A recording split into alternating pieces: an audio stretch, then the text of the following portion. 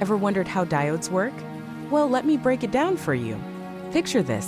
A diode is like a traffic cop for electricity, allowing current to flow in one direction but blocking it in the other. It's got two terminals, the anode positive and the cathode negative. When the anode is positive, it's all systems go. But flip the switch and it's a no-go zone in reverse. Diodes are like the unsung heroes of electronics, protecting circuits from mishaps and keeping voltages in check. So next time you power up your gadgets, remember, diodes are the silent guardians making it all possible.